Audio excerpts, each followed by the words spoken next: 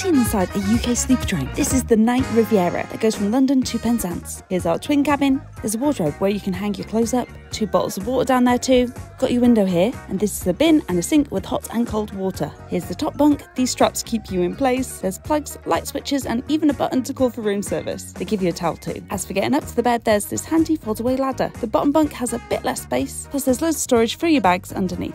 At the end of each sleeper carriage, there are 2 toilets. They're quite basic but clean, and everything works, so no complaints from me. Next, let's check out the bar cart, which is well fancy. You can buy drinks and snacks, and there's complimentary tea, coffee, water and biscuits too. It was so comfy, and I was woken at the time I requested. How amazing to wake up in Cornwall, but sorry to the locals, I may have flashed whilst having a quick wash in the sink. They bring your breakfast to you, but I took mine down to the bar cart. Here's what I went for. The pastry was vegan, by the way. And then it was finally time for us to get off the train in Penzance. It's easily the nicest sleeper train I have ever been on. Hit follow to see what we get up to next on our Cornish weekend away.